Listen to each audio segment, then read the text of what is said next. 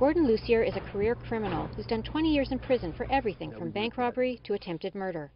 But his most famous crime was almost killing serial killer Clifford Olson in 1976, before he set out on his rampage of murdering children.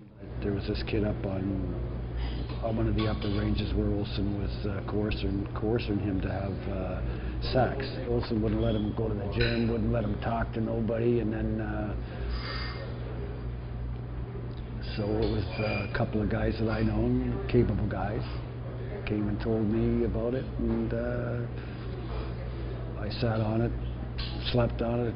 I met a guy out at on tennis court and called him over, and he said, I'm going to kill him tonight in the gym.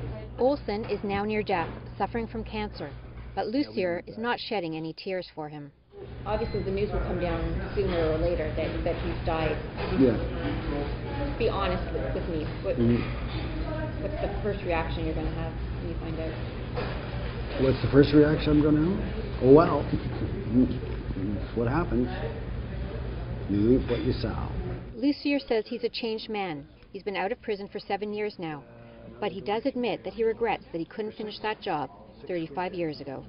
He was a poker player too, so the objective was getting him at the table and then calling him. Then I had another thing to call him over, to get another guy to call him over, because I had a big ping pong table set up where he couldn't get out, and I had a couple of people. There's other people involved just to keep that ping pong there and don't let him get away. And as soon as he came around the corner, I smashed him over the head with a hammer and started stabbing him.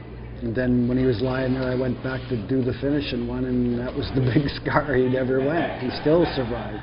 I know he was on the operating table for quite a while.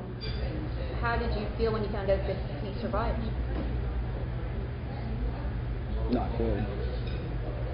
Survived to testify. For Sun News Network, I'm Michelle Mandel.